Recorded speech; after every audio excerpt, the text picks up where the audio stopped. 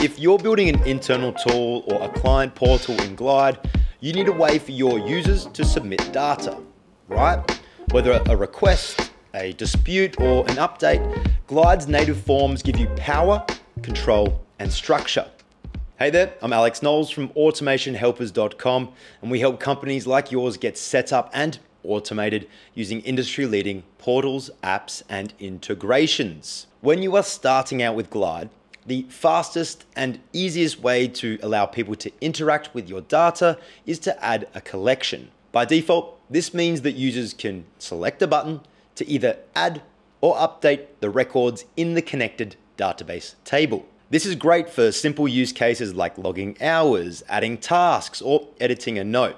And this might be all that you need, but there will be instances when you need more control. Perhaps you want submissions to go to a different database table, or you don't actually want your users to view or even edit the current data. Or maybe, perhaps you want to trigger an automation or include custom logic in your flow. And that's where Glide's forms come in. So in this video, I'll show you how to set up Glide's native forms properly, the features, functionality, and power of Glide's forms, when you'll find that you're hitting those limits, and when you'll need a form building tool for a smarter, smoother experience. So here we've got an app that helps teams manage construction sites. Within it, it's pretty straightforward. We've got our work tasks, our sites or job locations, and our team. Here we can see that. Now, we will notice that we've got varying levels of authorization or roles in our team. A construction site supervisor, I imagine he has access to almost all of the info and data on a construction site, whereas a crew member shouldn't be able to see all that info. And that info I'm referring to are our data tables, our databases. Jumping back into the layout, we'll notice that within the tasks, we currently have our collection screen, so people can see all of those records currently. And we've also got it enabled if we select our collection component, that our users are able to add items and also edit items. So if someone is in the app, whether on mobile or desktop, they'll be able to add new records, but they'll also be able to jump into a specific record, view that task, because it's the task database, and directly update the fields or the columns. Instead, we want to create custom pages so that we can configure who sees what, who can add records, and who can update records. Now let's look at a great use case example. We've got our database tables, and within that we've got incident reporting. So rather than having a collection screen layout, I'll just quickly select that, where it will show all of our past incident reports, we want to create a form.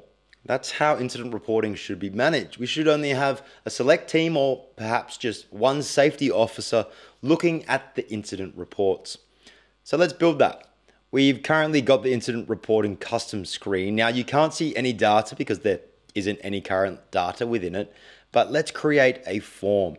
So we'll delete this. We'll create a custom screen that I'm going to rename incident report form. And we're going to bring in a component. We'll search for form, and we can bring in a contact form, but we're going to delete that for this video. We don't need that. Instead, we'll just add the default form container. And we'll notice the components here on the left side panel.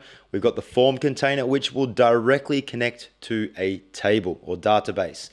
We don't want it to be checklist. We want it to be incident reporting. There we go. That's brought the columns directly in.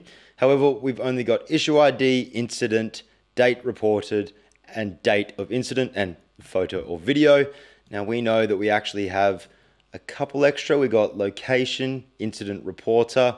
So we want to determine which columns the user can actually update and even see. Let's jump back into that layout. Now we'll want to select an individual component to be able to jump into the configuration of that component. I don't want the user to create an issue ID. We should have that generate automatically. So I'm just going to quickly delete that field. We've got the incident, the date reported, the date of incident, the photo or video. Now I will duplicate the incident so that I can bring in the person that reported this, the incident reporter. And I added another text entry field or column for the location. If we jump back to the form container, selecting that component, we'll notice that we can include values for each of these fields. We can pre-populate, pre-fill them. So for the date reported, rather than having our employee have to check their phone and look at what the date is, we can save them time. We can do that for them by dynamically pulling in the current date and time. Then what we can do is select that date reported field and actually apply conditional logic to determine when it is visible. Let's say you are creating a form and you only want a question or a column to be shown depending on how a person responded to previous questions. This is how you'll do it. And make sure you keep watching because we will look at how to actually set up conditional forms. But for the visibility of the date of report, we don't want it to be visible because we are pre-populating. Here we've got our form. Add to incident reporting, the incident, the report of the location, date of incident, and a photo or video. So from there, when someone submits this form, the data will automatically populate our data table there, incident reporting. That was pretty straightforward, right? Let's continue looking at how we can push the functionality of native forms in Glide. Now, in this example, we have a customer portal. They're able to choose products, view their orders, and also we've just created a database table for their feedback. So once they purchase a product, we're able to understand what we could do better and how they feel about our products. In the layout, we're going to add a form screen like we mentioned earlier, and we want to ensure that it's the right table. Feedback will include, not the category, the customer name and the rest of those, and create form. Now again, super powerful. You don't want to have to prompt your customer, your user, your submitter to actually input multiple details that they don't need to, because we already know that we have that value. We have their customer email, we have their customer name.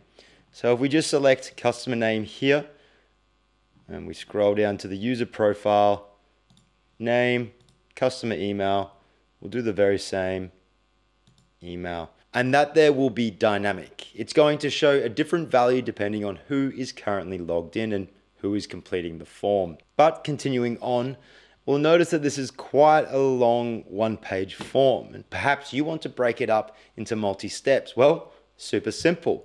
Instead of selecting a custom screen or a form screen, we actually have the option to include a multi-step form. And here we can see the difference. Rather than the form container where we directly connect our form to a source or a database table, we have the step 1 container with personal questions, step 2 container, and a step 3 container.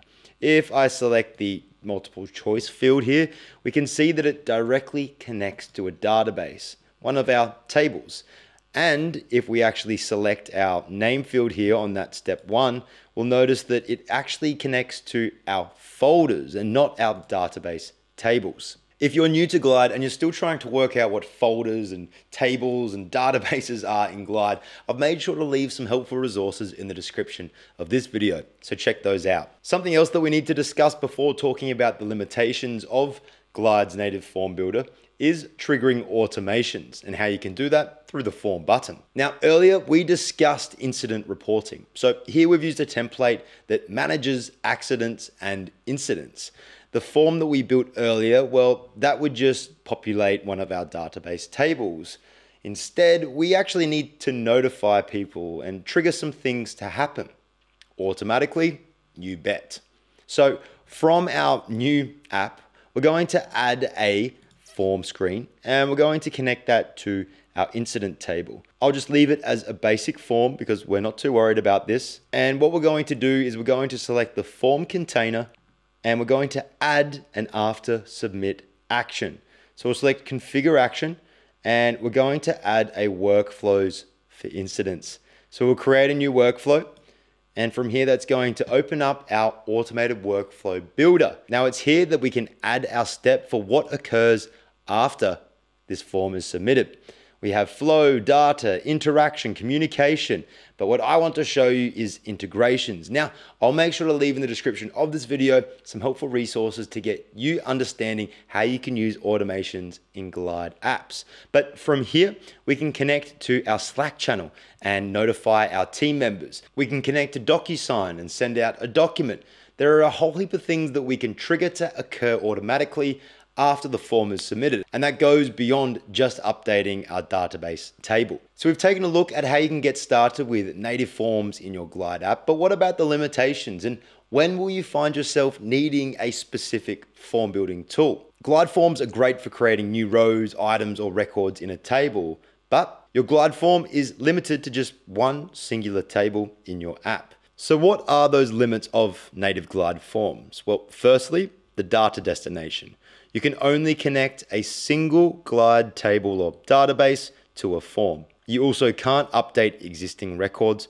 And when it comes to more complex features and functionality like extensive complex conditional logic, calculations and scoring, extensive URL parameters and prefill capabilities, and embedding in other apps and pages, well, that's not possible with Glide forms. However, in saying that, as a native form for your app builder, it's an incredibly powerful and valuable tool. You'll find yourself upgrading from Glide forms to a more powerful tool like Paperform, Fillout, or Jotform when you need to update existing records, you want to control where your data goes, you need advanced complex logic, you want to pre-fill or personalize fields across sessions, you're embedding your forms elsewhere, or you want more in-depth integrations and automated workflow triggers. Well, I hope that's been a helpful video on how you can get started with native forms in Glide. If you need help setting up portals, apps and tools, or integrations and automations,